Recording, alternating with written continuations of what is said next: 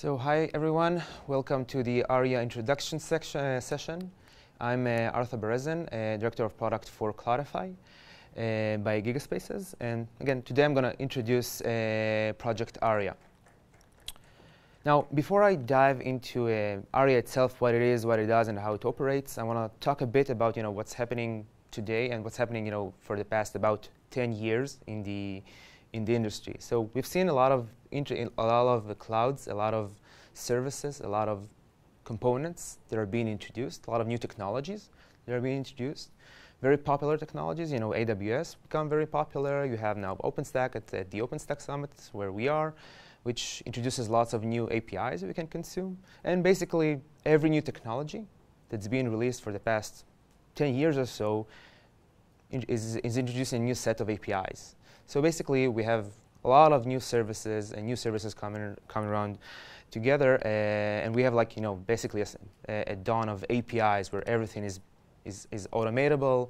We can talk to almost every service out there, make API calls to automate the creation of resources, the destruction of resources, etc. But what this actually creates is a zoo of various API calls and various different types of APIs. Which behaves differently. And we also have lots of tools to automate these APIs. So, obviously, we can go create our own tools that make API calls to automate some processes. But again, essentially, we have a bunch of tools. And each tool has its own orchestration language and his own language to describe these kinds of services. And this actually, creates this digital Babylon where every single service, every single automation tool, management tool, platform tool is using different language. But also, when there is there's a common language, which is TOSCA. So TOSCA was introduced to become this standard language to describe cloud applications. And also, when we take even TOSCA and the different implementations of TOSCA, there are some variations between that, and actually this creates some misalignment between the various tools. So there's actually no real standard even around that. And the main reason behind that is because TOSCA is basically a spec. Is a spec, consists out of about 250 pages, and every vendor is trying to implementing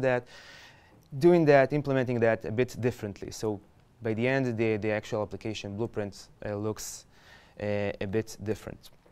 And if I look at what it would take to create an orchestration language, so you need several common things and several common tools to create such an orchestration language. So obviously, you have the normal words you would like to describe your resources. Obviously, like in English, we have a bunch of words, and we all understand the meaning of those words. So in the orchestration language,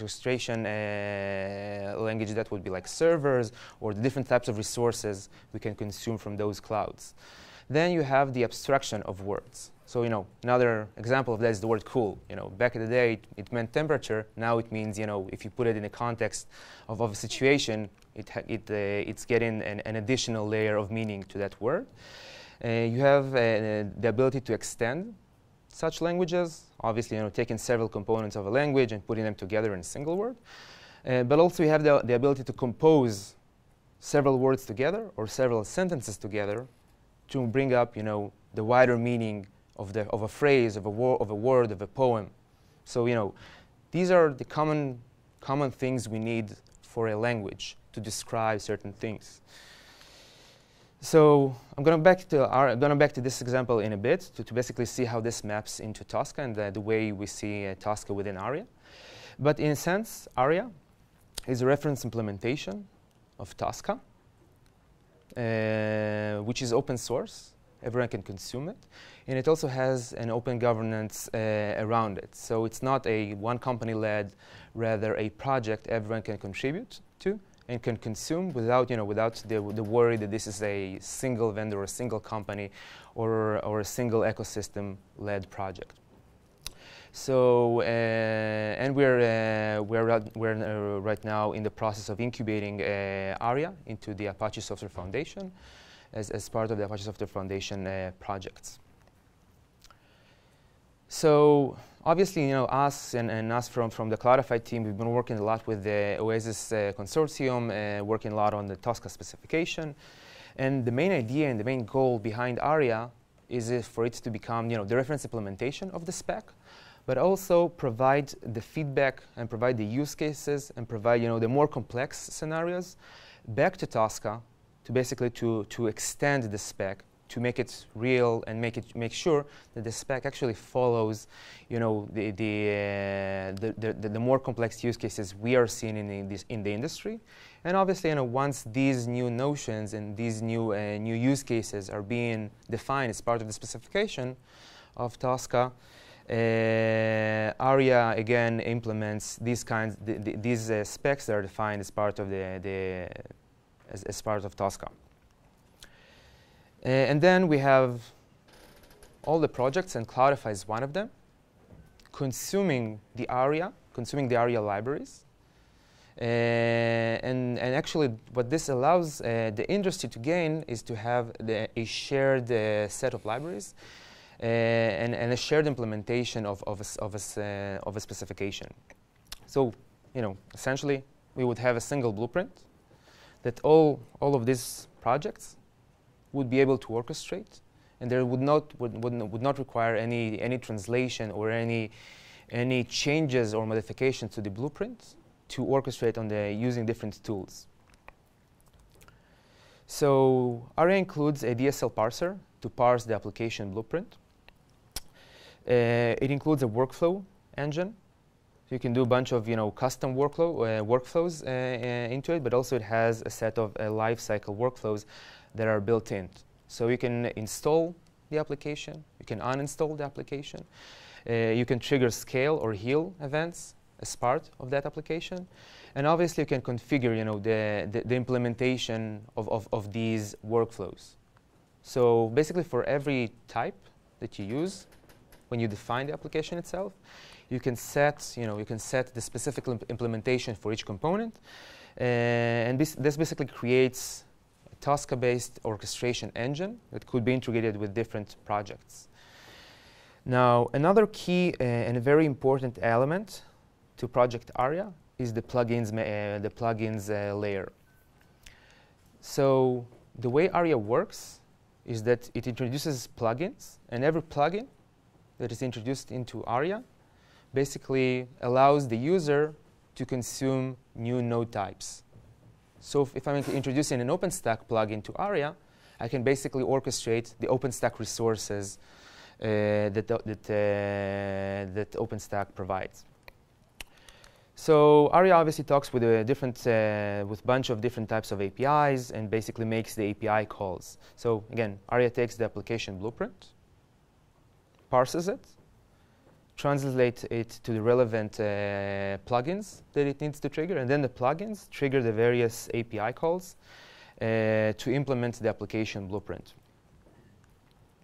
And I've talked a lot about TOSCA, but to those who are not, on top of what TOSCA can do and what TOSCA can be used for. So with TOSCA, I can describe my application topology, using a simple YAML descriptive language. So I basically describe the various node types that I would like to use as part of my application topology. So I can describe, the OpenStack compute server, for example. I can describe a container that would run on top of that virtual machine.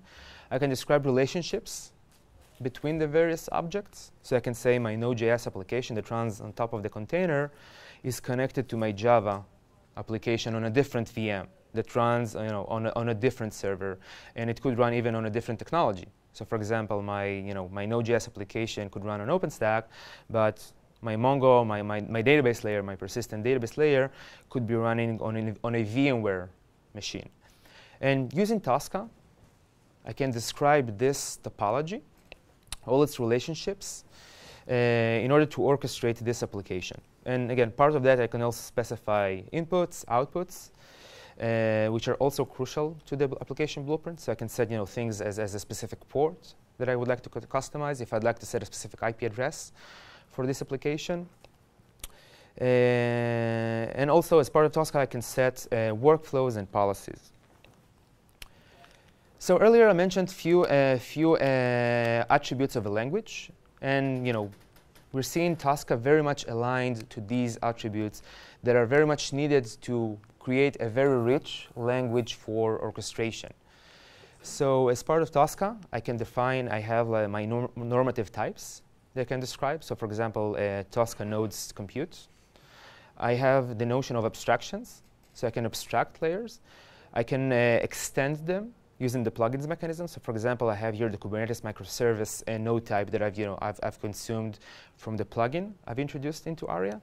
And I can also do composition, which is the more complex stuff and the real applications that I would like to describe. So for example, I can take a big application and break it into several microservices and basically compose several blueprints into a single application point of view. And I can orchestrate that application and maintain each and every component separately, basically following the microservices approach, where every microservice has its own life cycle. So Aria is a command line interface. I can simply execute application blueprints using a YAML file, or I can just integrate that using the Python library that it introduces as part of my Python project code. So 2 examples to showcase what I can do with Aria. So this is a bit gravitated towards NFV. So this is an example of a DNS microservice that I can introduce, a DNS NFV that I can introduce. And this describes the topology of that microservice. You also have the link here, so you're welcome to check out the code and the actual application blueprint behind it. But I can also compose several blueprints and several applications into a microservice, into a service chaining, and combine several services together to create chains between the various services. And again, here I have also the link, so you can check out the actual code behind that later on. So I'm welcoming you to go to the Aria website and check out our GitHub repo. And I'm welcoming you to join our community and basically consume the Aria code base. Thank you.